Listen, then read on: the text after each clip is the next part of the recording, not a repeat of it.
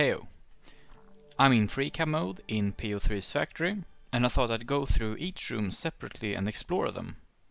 I've gone ahead and enabled most of the in-game events, which usually disappear after interacting with them once. I'll talk about them when we go through them. Let's start with the trader's room. As we can see here, there are no walls, and most of the rooms don't have or are missing walls. In here we can see the flying books, the skulls, and we can also see the woodcarver's face mask event. When you see it once, it flies up in the air and disappears, and that is true for all of the other face masks as well. There isn't really much to the trader. You interact with him and talk with him, but this is what it looks like. Moving back to the main room, we can see that it also has no back wall, and I've enabled the scribes from the ending cutscene. This is what it looked like. I'll revisit the game table a bit later, so keep that in mind. Otherwise, there isn't much interesting in here. I was wondering if there was anything inside the scanner thing, but there doesn't seem to be anything. We can also take a look here, where we can see Goobert make a brief appearance, and when you walk up to him in-game, he disappears. Then we have the inspector room. It's also missing a wall, and we can find the woodcarver's face mask here.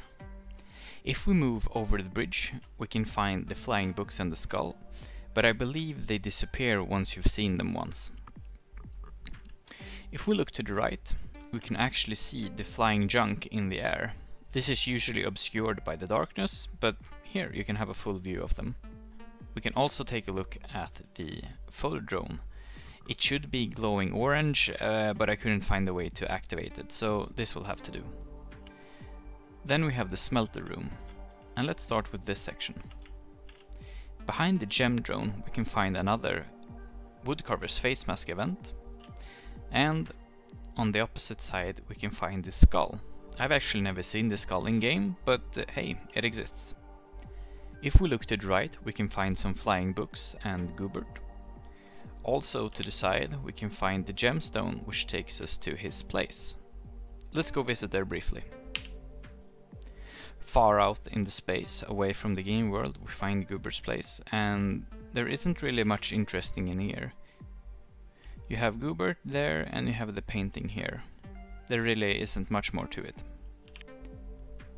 If we look underneath the smelting room, we find the so-called dredger's room, where the 3 scribes are standing. And I think it's pretty funny that Leshy doesn't have a torso here. Now, I want to mention briefly how p03's face is being rendered. This is what it looks like. This plane is applied onto his face, and you see this flickering effect, which is actually a thing up here. It's this thing. I'm not really sure why it's laid out this way, but that's the way it is. Now, in order to demonstrate how the bosses look, I actually need to replay the game and actually get to the bosses, so I'm gonna do that. See you in a while.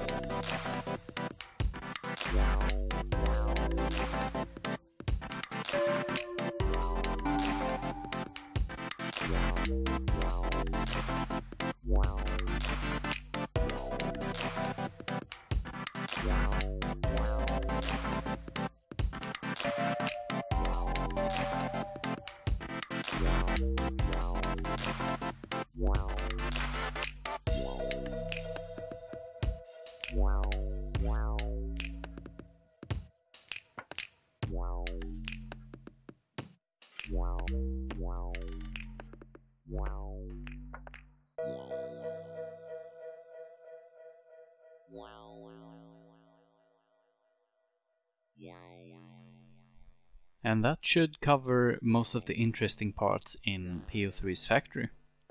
Hope you like it. Like and subscribe. Thanks very much. Bye. Have a good day. Goodbye. See ya. Have a good night or a good day, depending on where you live. Bye bye.